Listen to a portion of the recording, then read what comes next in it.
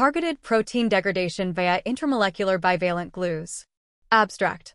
Targeted protein degradation is a pharmacological modality that is based on the induced proximity of an E3 ubiquitin ligase and a target protein to promote target ubiquitination and proteasomal degradation. This has been achieved either via proteolysis targeting chimeras, PROTACs, by functional compounds composed of two separate moieties that individually bind the target and E3 ligase, or via molecular glues that monovalently bind either the ligase or the target 1, 2, 3, 4.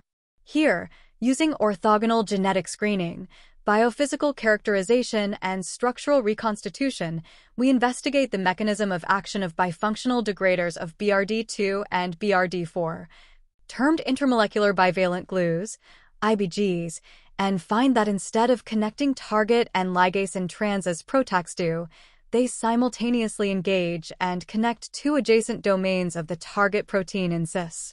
This conformational change, glues, BRD4 to the E3 ligases DCF11 or DCF16, leveraging intrinsic target ligase affinities that do not translate to BRD4 degradation in the absence of compound. Structural insights into the ternary BRD4, IBG1, DCF16 complex guided the rational design of improved degraders of low picomolar potency.